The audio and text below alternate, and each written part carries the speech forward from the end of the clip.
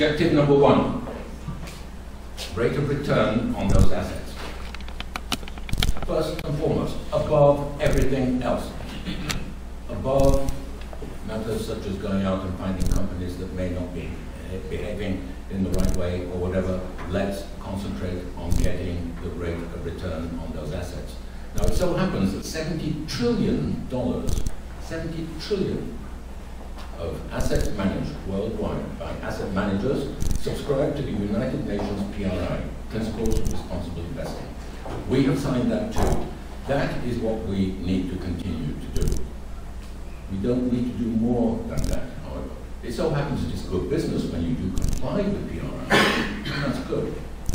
But to be officiously going out beyond that, looking for companies to excoriate them in some kind of way, no. We need to concentrate on getting a better return for those assets. And the reason is twofold. First of all, as far as the pensioners are concerned, they need to be sure that those assets are being properly looked after. And second of all, from our perspective as taxpayers, we do not want to be putting any more into those funds than we absolutely have to. Right now, the actually required contribution was $1.2 billion in a potential budget deficit overall of $2 billion. 1.2 is a major chunk of that. That comes about from a legacy problem. The existing economy of the state of Connecticut is actually not bad. Population grew by 9,000 out of almost 3.6 million year over year last year. The year before, it declined by 16,000. That's nothing. So we have to be very careful about what the state of the economy is. For example, just within the past 2 weeks, it was announced that for the first time in 10 years, we have exceeded 25,000 new businesses being created in the state of Connecticut. Now, what can the state treasurer do for this? State treasurer can look at infrastructure investment. For example, roll-on, roll-off ships to get big trucks off our roads. Develop the port of Bridgeport rather than all the ports down the eastern seaboard. This is something that can be done collaboratively with other states. There are many ideas here. What I'm selling to you is that a lot of those ideas I have already worked on. Investments in technology, investments in solar, for example. I was part of a group 30 years ago that created one of the world's largest solar companies. The large company I was with, BP, sold it off eventually in 2011. They've just invested in solar. Sustainable economic development is something that we can certainly look at. But my point is this grey hair, I've invested a lot of time in doing all these things over the years. Everybody has ideas about what we can and should be doing. I have the experience to actually put them into practice because I have done it before. What else can I tell you? How much time have I got? 2 minutes. Balloon pension obligations. Okay, we need to amortize beyond 2032. Some suggested up to 2047. We have something rather wonkish called debt defeasance, where we can exchange that obligation, which is a pension obligation, which is like any other obligation, like any other debt. Transfer it into debt at 3 or 3.5% as opposed to the 6.9 or 8% that we're expected to return on our assets. Then we have the two major things in order to get a better rate of return. It is allocation. How much goes into fixed income, how much goes into equity, how much goes into real estate, how much goes into alternatives, hedge funds and private equity. This is something I have done for a very long time. That is an area where we can make a difference. Manager selection. Now, people say that they've dealt with these fund managers. Only one candidate in the entire field has dealt with fund managers, both from the point of view of hearing their pictures on what they have to do, but much more important than that, seeing what it's like on the other side. Because these are people who invest in companies. Now, I have been in companies who sold stocks and bonds to these investors. So I've seen it from the other side. I know what kind of investing criteria they use. I know what kind of questions they use. And I know from the other side who's good and who's not. If you want to ask me afterwards, I'll tell you. And again, an area of expertise that I bring to this situation. Something Denise has done that I'd like to continue. She participates in the Municipal Accounting Review Board. Something was set up by the governor. I think that's a very important aspect of getting back to fiscal responsibility in our municipalities, and I look forward to participating in that. As a former CFO, as a former internal auditor, as a former investor, as a businessman, I will have a practical role to play on that board, and I look forward to doing it with your help. Thank you.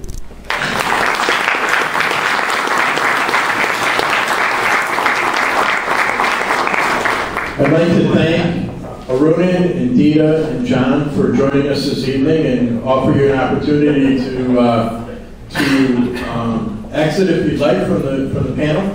And as we begin our introductions for the candidates who are either have announced for Attorney General or have created an exploratory committee looking at the possibility of running for Attorney General.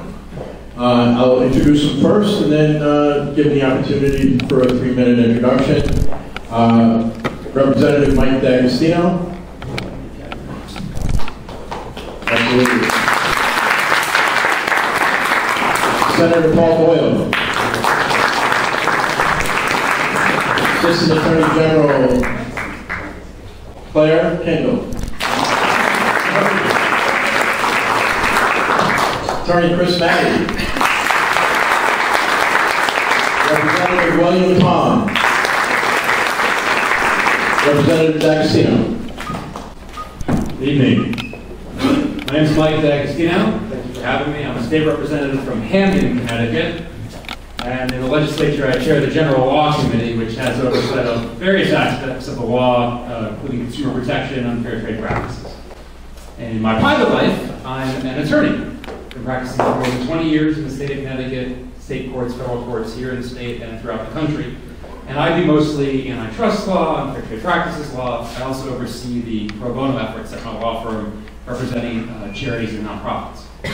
Now, the Office of Attorney General in the state of Connecticut is the state's chief civil litigator. That office oversees everything from consumer protection laws and unfair trade practices laws to our charities. So that overlap between my public and private life and what the office does, it's not a reason for running. It's a qualification, but it's not a reason. The reason that I've opened an exploratory committee for statewide office focusing on Attorney General is because I believe that office is much more than just about being your lawyer. It's about being your advocate. It's using the law, the awesome power of the law, to advocate for the policies and positions we believe in as Democrats. That's what the job should be and what I believe it should be. Now, what does that mean? 2 main areas. First, with all due respect to people running for governor, this position is almost more important, at least when it comes to the Trump administration. Because it's attorney generals who are the bulwark, the front line defense against what's happening in Washington and how that impacts Connecticut. It's attorney generals that challenge the immigration ban. It's the attorney general's office that can challenge the repeal of net neutrality. It's the attorney general's office that can sue to enforce the Clean Air and Clean Water Act when it's being ignored by the Trump administration. And it's the attorney general's office that can bring suit to challenge even the repeal of the state and local income tax deduction. But it's more than just the federal level. It's about being an advocate at the state level, advocating policy positions to the legislature and saying, you should pass these laws, and I'll defend them in court. Tolls, can you pass tolls without violating the Commerce Clause? Absolutely. Can you pass a law to close the hedge fund loophole without violating federal law? Yes, you can. Can you take back people's pensions that they've earned, our state employees, over time without violating the Contracts Clause of the Constitution? No, you cannot. That's the job of the Attorney General, to say to the legislature, here's what the law is. Here's the policies you should pass and why, and if you do that, I will be the first one in court defending it. That's how I view the job. For more than 20 years, my clients and my constituents have gotten that from me. Being your advocate, I want to be your advocate for the Office of Attorney General as well. Thank you for having me tonight.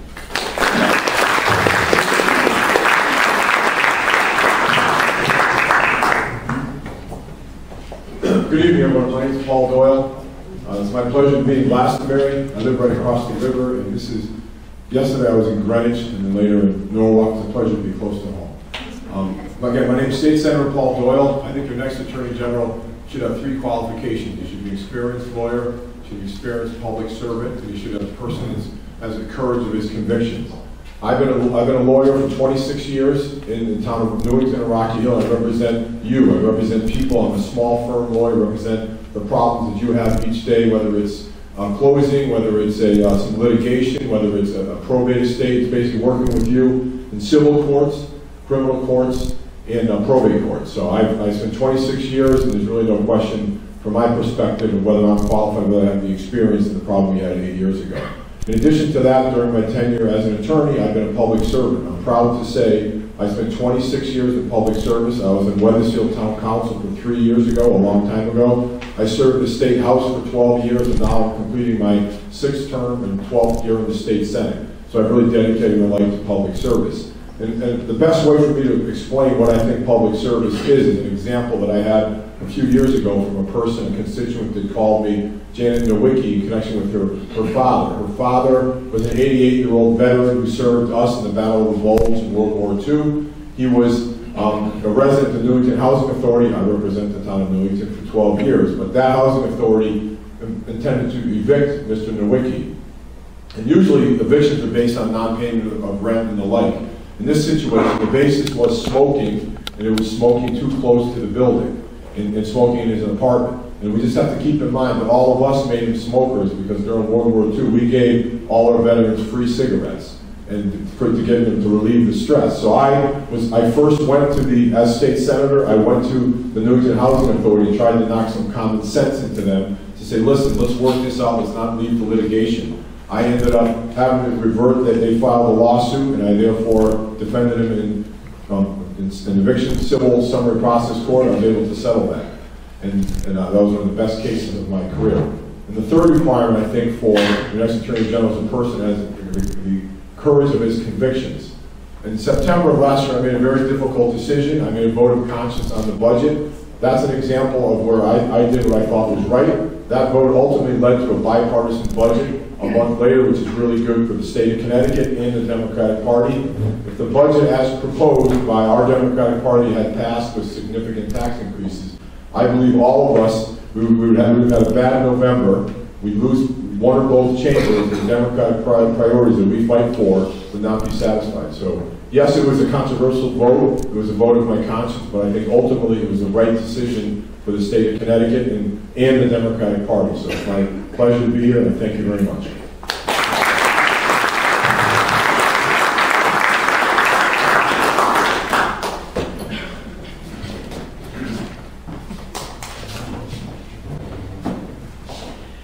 Claire Kendall. I am a candidate. I'm not exploring anything. I am running for Attorney General. I grew up in Waterbury. My parents were in manufacturing, worked in manufacturing in Waterbury. My two brothers are Waterbury firefighters. My sister's a special ed teacher there. For the past 28 years, I have been an attorney, and for the past 2 decades, I've been your attorney. I've been an Assistant Attorney General for the state of Connecticut. And my priority doing that job is the same as my priority would be as your Attorney General, which is to fight and protect our people in Connecticut. I have done a wide variety of types of cases in Connecticut. For the past 6 years, I've been the department head of the energy unit. And my 3-lawyer unit has saved Connecticut electric ratepayers over $100 million. But I also have done jury trials in federal and state court and taken, literally hundreds of depositions and lots of legal cases. But what does it mean to you? It means that what I've done is I have the experience for the job. I am the only candidate, Republican or Democrat, who's ever worked in the Office of the Attorney General. I've worked with Richard Blumenthal for 12 years. I worked with George Jepson for 8 years. I know what this office does and what it doesn't do. So, suing the federal government, I was the lead lawyer on the Child Left Behind case.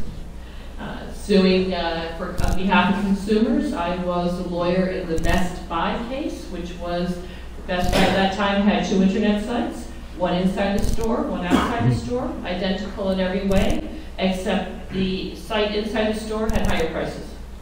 And they paid $500,000 settlement for that case. I also have done environmental enforcement. For pesticides, I had the largest penalty paid by Terminex for violations of pesticide laws and environmental rules.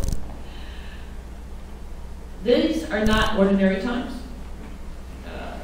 This last week's news, there's 3 items that would have been news for 6 months, and we all are passing it by. The president's mistress was paid off by his lawyer. The general counsel has said that we have, we have war basically with Russia, and then there was a terrible shooting in Parkland. This is not who we are as Americans. This is not who we are as a people. And if nothing else is shown, it shows we need experienced, competent, dedicated leadership. And I will submit that I provide that leadership, and I hope you will, after listening to what I have to say, will also agree with me. Thank you.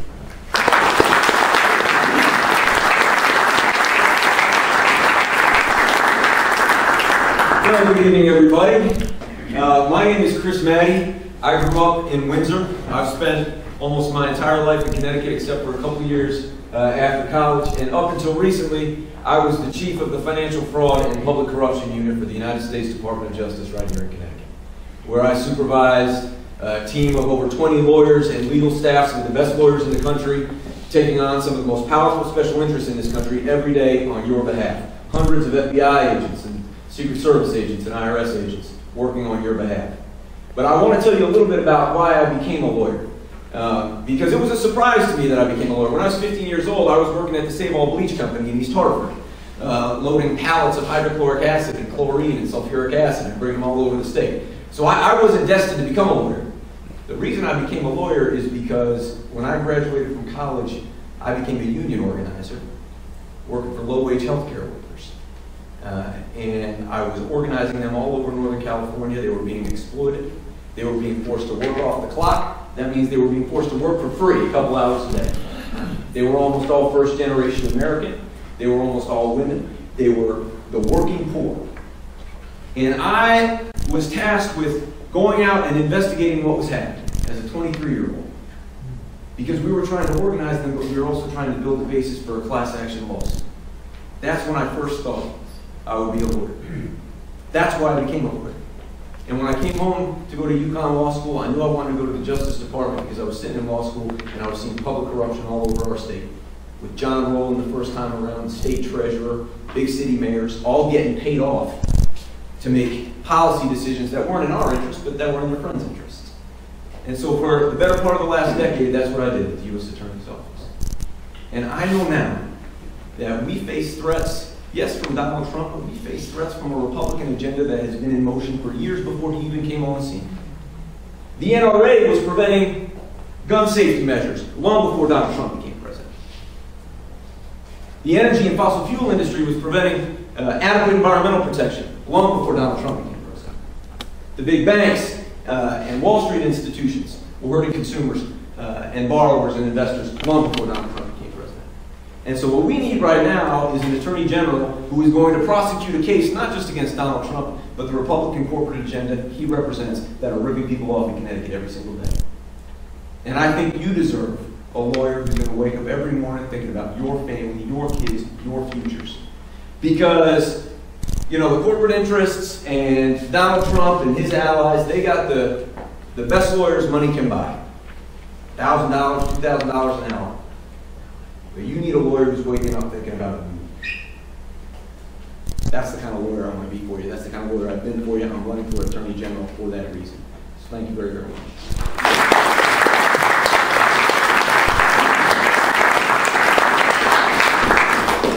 Good evening. Thank you for having us here tonight. I'm State Representative William Tong from Glastonbury. My parents live on Chestnut Hill Road. They've been there for almost 40 years. But the truth is I represent Stamford and Darien now. After law school, I settled there, and I'm the House Chairman of the Judiciary Committee, but it's good to be home tonight. In my role as the House Chairman of the Judiciary Committee, I have overall responsibility for our state's legal system.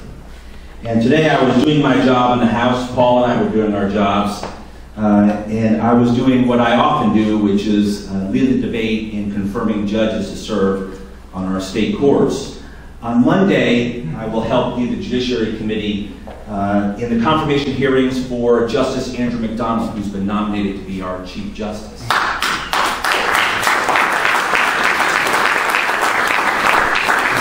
But I will tell you, that is going to be a battle. Not because Andrew is unqualified, not because Justice McDonald is not experienced, but let's be honest, because Republicans have poisoned the well, and they've gone after him because he is poised to be our first openly gay Chief Justice in the history of our state. Now, I've been criticized, you may have seen in the Hartford Current today, I've been criticized for hitting back really hard and for calling the Republicans out. And I did that because it's outrageous to use dog whistle politics in this environment and to question the qualifications of somebody who is eminently qualified. And I did that because if you're like Andrew, or if you're like my family, immigrants to this area, or if you're a woman or a person of color, or if you just want peace and health insurance in this state, the President of the United States and the Republican Party have declared war on you and your family. And that's why I formed an exploratory committee for statewide office, including Attorney General, because this is a deeply personal fight for me. We've taken on forces much more powerful than Donald Trump, and we've beaten them. As the chairman of the Judiciary Committee, I took on the NRA, wrote the domestic violence gun law to take guns out of the hands of domestic abusers. It is my honor to be one of the architects of some of the strongest gun laws in the nation.